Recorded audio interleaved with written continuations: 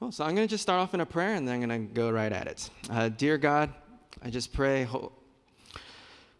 just Holy Spirit, just empower me, help use me to speak life into this group that you've entrusted us with and that we've all gathered together. Yes, Holy Spirit, I just pray for more of your empowerment, more of your anointing here in this place. We just pray all these things in Jesus' name. Amen.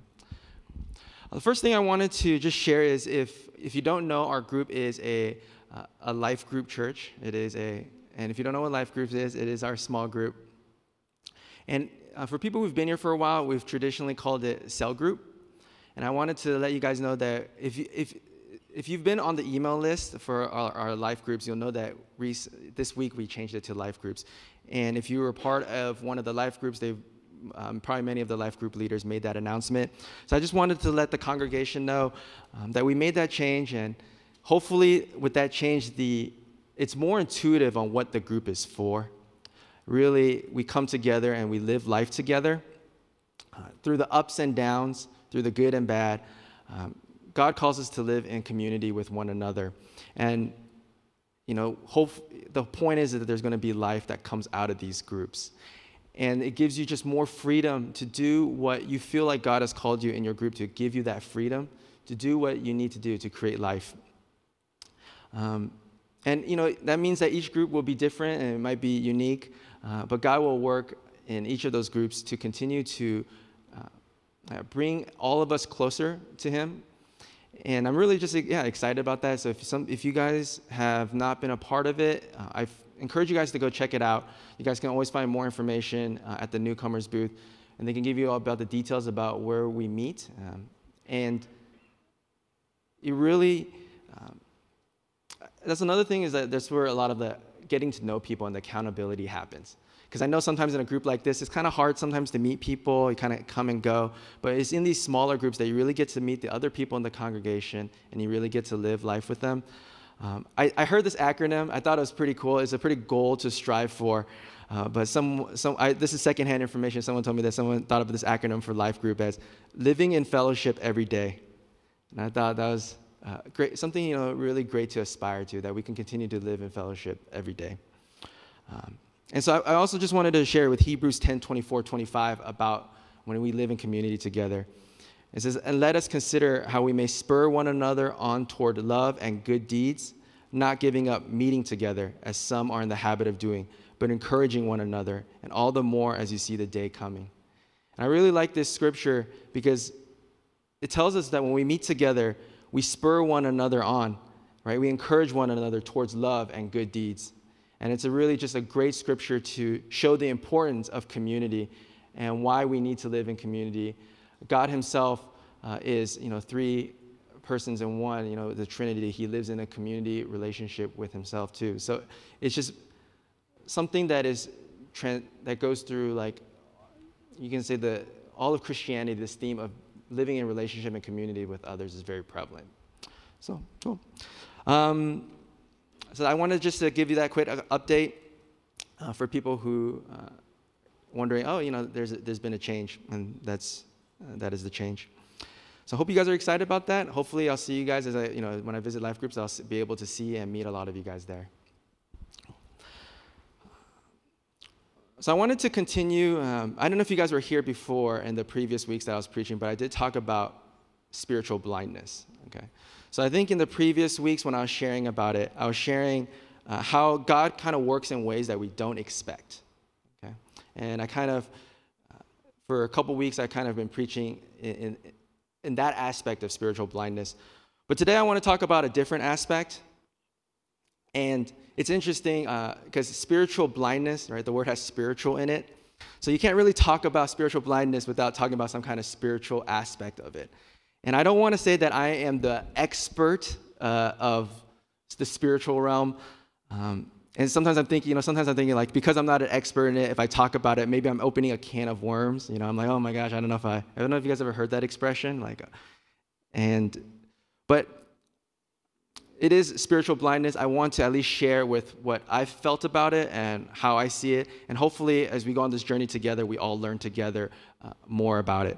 So when I'm speaking today, I hope you guys kind of try to gather my intention. Sometimes the execution, the exact words may not be so precise, especially when you talk about something that's probably a little bit more spiritual. Then sometimes the precision of words sometimes is a little harder to grasp, because the Bible itself also sometimes is not always super clear, like on how everything works. And it gives us principles, but maybe it's not going to be like a manual, like an exact instruction manual, like do this, do this, do this. And also, if you're wondering, seminary doesn't, at least to the point that I've been in seminary, they don't actually even really teach about it that much. Actually, most of seminary, if you've kind of even seen the way I've preached, is more about, it's almost like an academic study of the Bible. And so even a lot of the spiritual things, if you plan on going to seminary to learn more about that, especially in the Bay Area, you might not actually receive that much of it. So Ephesians 6, 11, 12, I wanted to start off with this. It says, put on the full armor of God so that you can take your stand against the devil's schemes. For our struggle is not against flesh and blood, but against the rulers, against the authorities, against the powers of this dark world, and against the spiritual forces of evil in the heavenly realms.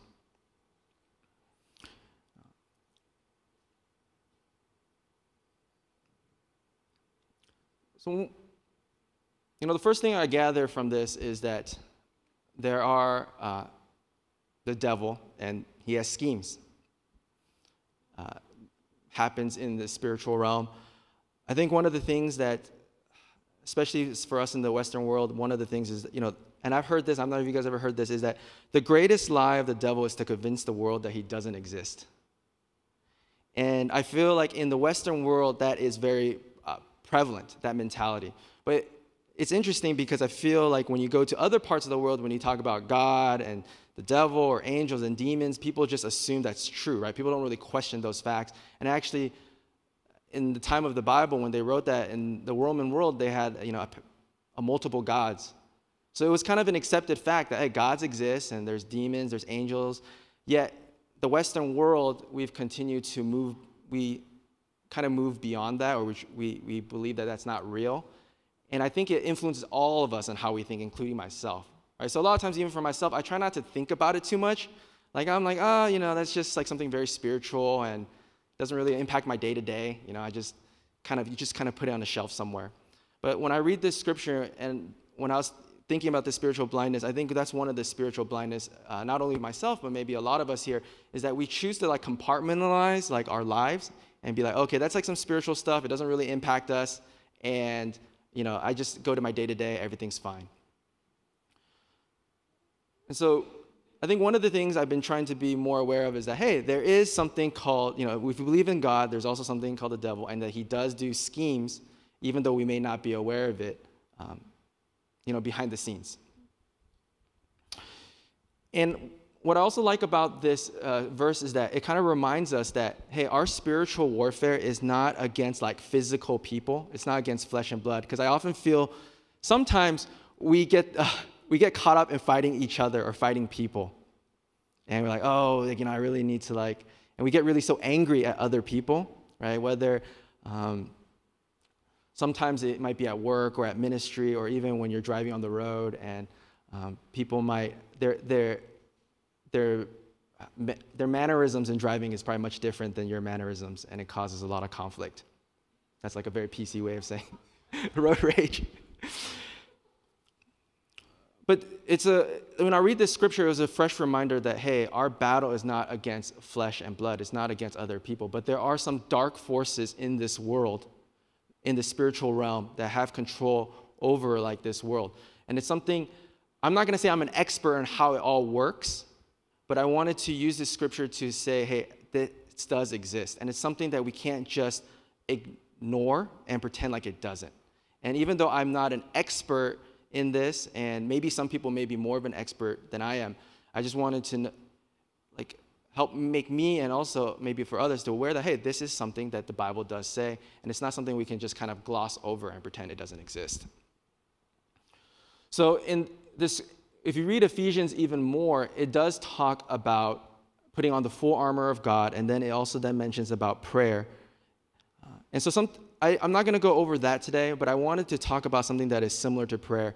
And for me, I'm like more of a practical guy. So a lot of times when I read this stuff, just my personality, I don't think of it so much as like, okay, there's a spiritual part, then now what's the application part? And so for me, when I read this, it reminded me that, hey, there is something spiritual. What are some of the applicable things that impact the spiritual realm? So that's how I think, and maybe other people are different. But when I was reading the scripture, I was like, okay, what are the things I can do to impact the spiritual realm? Because there is a spiritual realm, and this is what it came to me. It's similar to prayer. It uses the same body part as prayer, and it is with our mouths, right? We pray with our mouths. We also talk with our mouths. Our mouths have a lot of impact on the world around us. So I came to Proverbs 18:21. It mentions, the tongue has the power of life and death, and those who love it will eat its fruits. Proverbs 18:21, the tongue has the power of life and death, and those who love it will eat its fruits. So the scripture tells us that our tongue, what we say, has the power of life and death. We know this is not physical death, right? Like I won't say, I literally, if I say, Bob, die, he's not going to die, right? So we know it's not like your mouth does not physically bring death, right? But what it's saying is that, hey, there is a spiritual power behind what you say. And this spiritual power can bring life or death. And we know that things that happen in the spiritual realm does have some kind of impact on the physical realm. So when we pray to the Lord, right, it's a spiritual aspect that we're doing. We're praying to God, but then it has a physical impact on what actually happens. Right? That's why we pray and things happen. Now, I'm not going to say I understand the whole mechanism of how it happens. I don't know if you're asking me like a scientific way of like, oh, what does this prayer actually do to God to make this? I might not know, but I know in my more simple-minded, I'm a simple-minded person, is you pray in the spiritual realm, something happens, something physical happens. So what you say with your mouth, it has some kind of spiritual impact, and then it has some kind of physical manifestation. So if you speak life, you will eat its fruits. You will get life. You speak death, you will get its fruits, and you'll get death. And it's something I don't think all of us, including myself, is like aware, right? A lot of times we just live day to day, and we never think so much about the things we say actually can have such a large impact, including myself. A lot of times I will just also live day to day and not think too much, like, oh, that's not how normally we think about what we say. That, wow, the things that we say can actually bring life and death.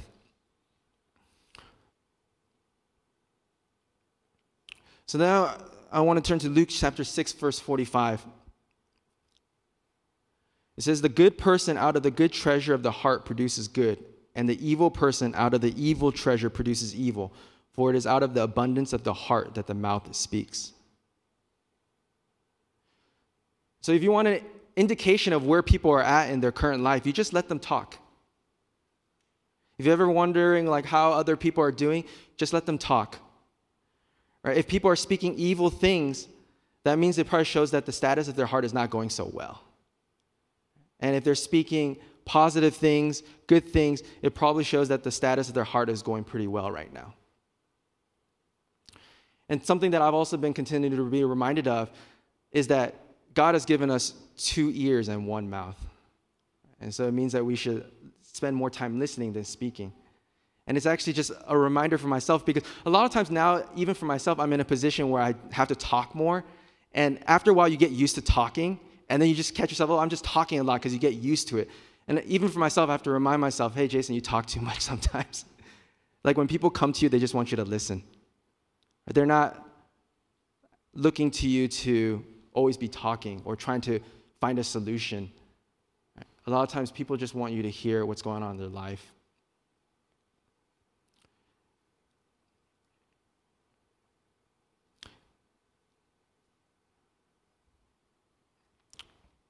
So, I started thinking about more like, okay, it's very important, like what we say, including myself. And I think, one spiritual blindness that I had was, to a certain degree, I started forgetting that. I started forgetting that like what I said was important, because a lot of times we don't think of ourselves as important. We don't think of the things that we say have an importance. And even for myself, sometimes I feel like, I need to be more aware of the words that I'm saying. And I think about like how important words actually are. and what we say. Probably all of us had some kind of words spoken over us as kids, and even to this day, it has some kind of large impact in our lives, whether we want to admit it or not. Like all of us, when we were like little kids, who thought that as a little kid, someone said something to you, 20 years later, you still remember it, and if it was a good thing, then like it's made you like super secure in your identity. And if it was probably something very negative, it was probably something has made you kind of super insecure about your identity. And when you think about it, like, wow, even as little kids, some small thing that someone says has that power of life or death over you, even 20 years later as a full-grown adult. And so I wanted to share, I'll share with you guys, for me, there's two things, even to this day, it has an impact on me. And it made me realize, like, oh man, hey, wow, that like, even things that people have said over me like 20 years ago, like still have an impact on who I am today. So I'll start off with negative, right? I don't know why. It's personality, I guess. Just start off with negative first. One of the things you guys have probably never seen me do on stage is like sing. Right? Even when I've actually had the worship team tell me like, hey, just come on stage, take over, tell us what to do, and I would never do it. And I just like, oh no, it's cool. And I've never actually shared this story before because I always thought, you know what, it's not a big deal, who cares? But as like, sometimes when people keep encouraging me to, come on stage and sing, I'm like, oh, no. Like, what's holding me back? And I remember, 20 years ago when I was growing up, I was in a smaller church. And I remember at the time, when you sing for the Lord, you don't really like care what other people think, right? You just sing for the Lord, whether good or bad. And I remember someone made a comment to some effect that like I suck at singing. And I think just ever since then, I kind of just kind of stopped. I was like, well, I didn't sing for other people anyways, so who cares? I'm just going to sing for the Lord. And it's interesting. I think subconsciously it made it worse because this person actually was really good at singing. And later on, she became kind of like a semi-professional like pop singer like in Taiwan for like a summer. So I knew she was really good. But then later on, as I grew older, I kind of realized that like maybe she was saying that because also maybe, sometimes like younger people, when they like someone, they tease you. So maybe that might have been it too. I don't know. I try to rationalize positively. But yeah, woo! But it just really did stick with me, even like 20 years later. And I was thinking, how many of us also have something like that that's happened in our lives? But on the flip side, positive things, one thing that when I was growing up, and even when I was an adult, my mom would always tell me that I was a good boy. And that has helped me to have the confidence to keep going forward, even when I'm by myself or when I'm alone or when I feel down about myself. Because I always remember, my mom always told me I was a good boy. Even if other people may not think that I'm good, but my mom, who knows me since the very first day I was born and knows me the most completely and intimately out of everybody in this whole world, says I'm a good boy, then I must be a good boy. And that has always given me the courage and the conviction to keep moving forward, even though oftentimes other people may not be on board. And so I think about it like, those are like the small things that were said over my life that has such a big impact. And in this case, that word overseeing has kind of brought like almost a death to it, to me singing. But who knows, as a congregation, now that I've shared this, and actually this is the first time I think I've ever shared that story, that who knows, maybe you might start seeing me sing up here. And we'll see how, if she was right or not. But also on the flip side, that when someone does say something good, it literally carries for the rest of your life. So then I think, what are the aspects that we speak? There are three relations that we speak into. There is how we speak to God, how we speak to ourselves, and how we speak with other people. So I wanted to go with how we speak with God. There's two ways I can think of. We speak to God in worship, and we speak to God in prayer. And when it comes to worship, I don't know how to explain it, but there is something very powerful in this, and you can feel it in your spirit when we all come together and we like worship together and we sing together. I don't know how to explain it, but just something feels very different. And I just know it's something that I don't feel anywhere else. It really changes the spiritual atmosphere. It's like a spiritual posture. It really does make a difference when you speak out the words. It's like a spiritual posture of humility. When I know not everyone is like this, but for even raising your hands, why we do that is like an act of surrender. It's saying, hey, I don't raise my hands for really anybody.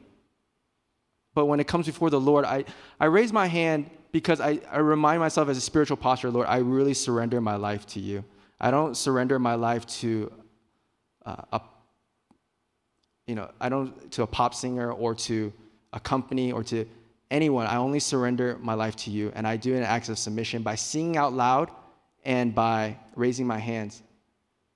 It's different than just thinking it in your heart. And I think you can also say the same thing without prayer. When you pray out loud, it's different than when you just kind of pray in your heart. Oftentimes I feel like when I pray in my heart, I just fall asleep. But when you pray out loud, it really is like an act of submission. You really like putting the effort in, saying, God, what I'm saying is not just thoughts, but I'm not just talking the talk, I'm walking the walk. I'm actually putting action behind it. I really believe that what I pray does something. And I think in an aspect how God has been changing the way I pray, because I'm just like everyone else. A lot of times when I pray, I bring up to God, like, God, please do this for me. Please help me with this. I need help. Please help me. I feel like the Lord's asking, Jason, instead of coming to me and saying, do this, do that, the posture is, hey, God, Father, what do you want me to do? Right? It's a different attitude. I ask God, Father, what do you want me to do? Because I know your ways are higher than my ways. But oftentimes we approach the Lord thinking our ways are higher, and we tell him what to do. And so something I've been trying to do is more like, God, what do you want me to do? Right? Even Jesus in John 5:19 says, very truly I tell you, the Son can do nothing by himself. He can do only what he sees his Father doing, because whatever the Father does, the Son also does. So even in Jesus gives the example that he does what the Father is doing. And is that the posture that we go before the Lord? God, what are you doing in my life? Let me be a partner with that.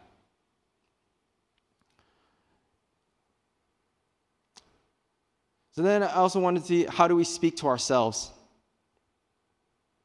I think maybe because of a lot of us, because of our upbringing, we might speak to ourselves or look at ourselves in a very negative light. So here, I'm going to do a simple exercise, okay? See if this works. I thought of this. So find somebody to next to you. All right. If it's not exactly, try your best to find somebody next to you. I want you guys, we're going to just spend a minute, okay? I want you guys to tell the person next to you something positive about yourself and something negative about yourself, okay? So just introduce someone next to you and just tell them something positive about yourself and something negative about yourself. Okay, I'll give you guys a minute.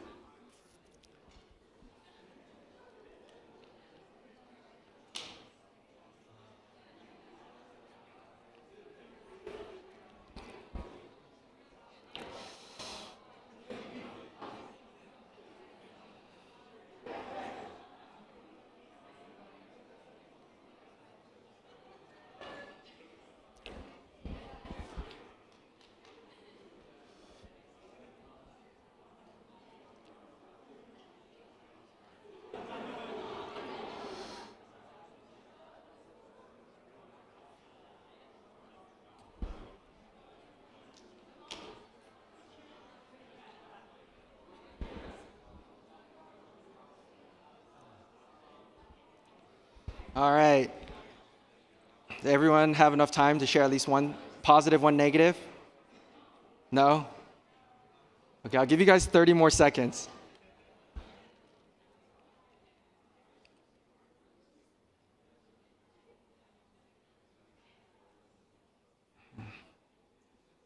Okay, cool. So with that simple exercise, Which one was easier? Was it easier saying something positive about yourself or something negative about yourself? Oh, okay.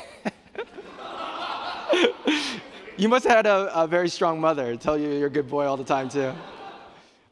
In general, I'm assuming, okay? I'm assuming for most of us it's probably easier to think of something negative to say about ourselves. Or is this a false assumption? I guess silence means consent. So, no, wait, okay, that turned out wrong. Okay, turn around. Sorry, I know it sounds different. I think in debate, when I used to be in debate, that's how like we talk, like when you make debate arguments. Okay, sorry. I know now it means a totally different thing. My apologies. Totally different thing. Okay. Yeah, and I just want to use this simple exercise to say, hey, for most of us, it's easier for us to say something negative about ourselves because we're more critical. Just like when I was sharing earlier, it was just easier for me to say the negative thing about myself than the positive thing about myself. But in the Bible, it talks to us that we should, that in Psalms 139, verse 14, it says, I praise you because I am fearfully and wonderfully made. Your works are wonderful. I know that full well. David mentions that he knows full well that he is fearfully and wonderfully made. Do we know that? That we are made full well, that God has made us fearfully and wonderfully made? Do we see ourselves in that way?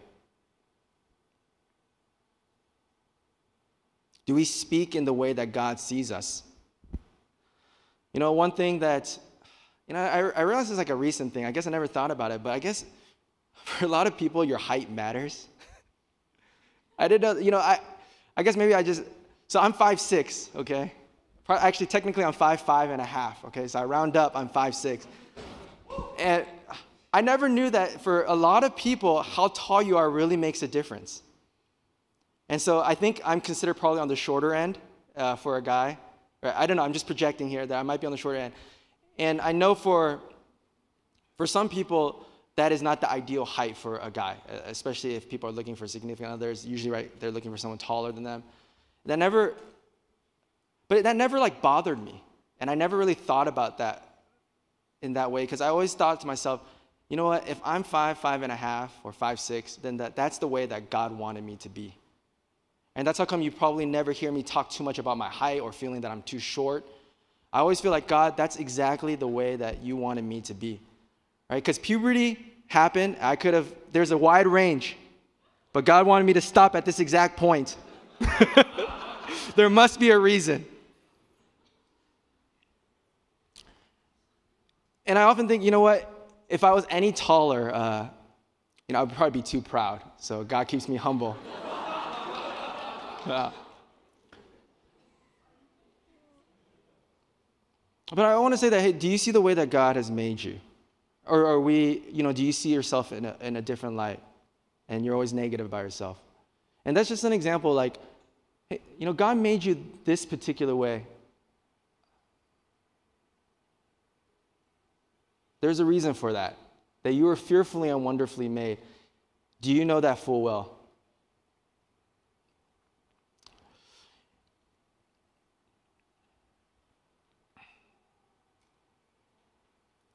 And last but not least, I just want to talk about how we speak to one another.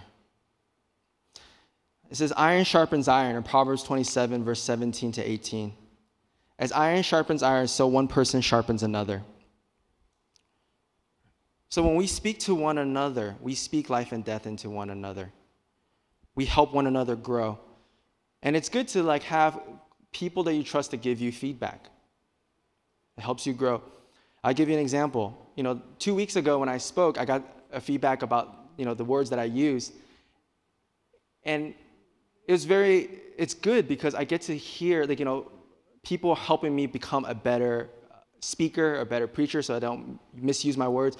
And so the feedback I got last time was that maybe when I was asking for God wanting more of God, probably some people thought that there should be a reference to maybe like reading the Bible or praying more, spending time with God, but instead I kind of refer to kind of as a specific list of tasks, which made it sound like I was using my platform to be passive aggressive to like a few people, right? Hopefully this is not considered passive aggressive. Is this considered passive aggressive?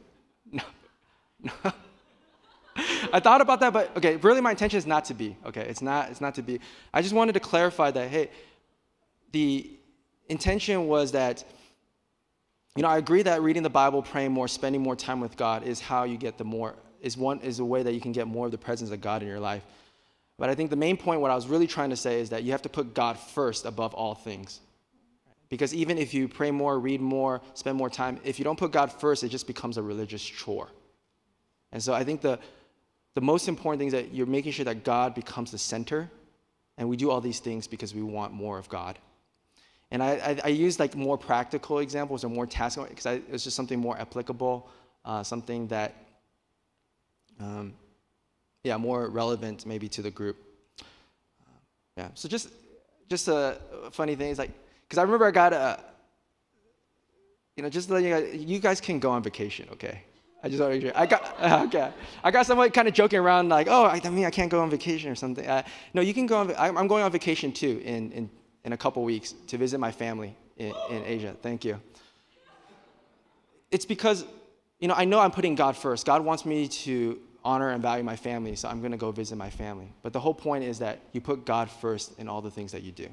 So hopefully this makes things better. Hopefully this explanation doesn't make things even more convoluted. But that's the whole point I was trying to say. You guys get what I'm saying? Okay. So I just want to know that, hey, feedback is a good thing. I know a lot of times our initial reaction is that we get sad. There's two reactions to it. You either get sad or you get mad. That's usually the two initial reactions. But I just want to encourage you guys to get past that and to think, hey, especially when a good friend tells you something, iron sharpens iron. So one person sharpens another. Last I wanted to leave with this is Ephesians 5:4. Nor should there be obscenity, foolish talk, or coarse talk, joking, which are out of place, but rather thanksgiving. How do you know if you go too far with your joking or your foolish talk? Really only the Holy Spirit knows. The Holy Spirit will convict you. But I think what was really interesting is last week, Pastor James mentioned that about himself, how he used to joke a lot, and the Holy Spirit convicted him that it was too much, even though his friends were encouraging him. So I don't want to say black and white exactly what is too much, but the Holy Spirit will convict you. And it's interesting because when he shared that, I know for some of you guys it might be hard to see, but I was like that too. I'm much more PC now, but when I was in high school, I also said a lot of bad jokes too. And also, in a similar state with Pastor James, I think the Holy Spirit convicted me too, that some of these jokes are not appropriate. Right? And it's interesting, this verse ends with, but rather thanksgiving. So today, I just wanted to end with Thanksgiving. It is also Thanksgiving weekend coming up. And I wanted to share something. I know a lot of times we're very critical of ourselves. And so I wanted to, and even for myself, I'm trying to learn more to say words of encouragement to people. Because I think even for myself, I just kind of assumed, oh, that's, okay, they know they did a good job. So they, why do I need to say that they did a good job? Because they know they did a good job. But I realized that, like, even for myself, I need to open up more and share people with words of encouragement. So today I just wanted to end with words of encouragement for you guys and what you guys mean to me. I was thinking about the words I can say about you guys as Ignite. And the thing I can only think about when I was thinking about this is that I'm just really proud of you guys. Kind of like how a parent is proud of their kids. I feel like Ignite is something I'm more proud of than all my academic accomplishments, all my career accomplishments. And I was thinking, the reason why I'm so proud of you guys here is not because you guys are really accomplished or really great, because I know some of you guys are really accomplished and really great, but I really just believe that you guys are really good people. I feel like if you want to find some of the best people ever, Ignite is one of the places that you can come to find those people who are genuinely just good people, and they're honestly here just to serve God. And they're very selfless with their love, and they serve one another very selflessly. And I feel for me, that's what I'm most proud about for this group. For our group, we continue to, people, it's very hard. I don't know if you guys feel that way or not. Where else can you find like 100 or so young professionals and college students, like in the prime of your life? For a lot of us, this is like what people consider the prime of our life. We choose to stay here at an immigrant church, and we choose to help out everywhere when people need help. And when I really think about that and the heart that people have here for this church and for God's kingdom, I'm really just really touched. I'm really honored. I'm really proud of like everyone here. So if the worship team, we're going to go into a time of response. And we're going to have prayer partners here for you as well. When we go into a time of response today, I was thinking, let's just sing to the Lord. Let's be in a posture where we just declare the goodness of God, that we just use our mouths and declare, like, God, whatever the lyrics that is going to be put on, like, God, you are. Because I know a lot of times there's this tendency we kind of just hold it in. But today I just want to encourage, let's create that spiritual atmosphere. Because the spiritual atmosphere does change when we speak out in our posture. So wherever you can, just get comfortable. And we're going to just spend this time of response just together as a group to sing out loud to the Lord and to praise him and to worship him. And if you need any prayer, we're also going to have prayer partners here in the front for you as well.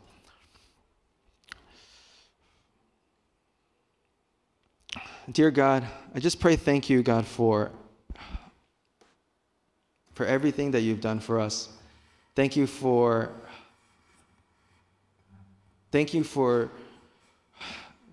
that we are fearfully and wonderfully made. Thank you for being the life giver. That anytime that we connect with you, Lord, we know we're going to have more life. We're going to have more life abundantly. Thank you.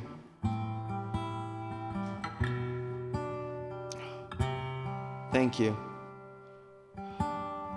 We just want to spend this time, Lord, just to sing your praises, to say how good you are, how wonderful you are.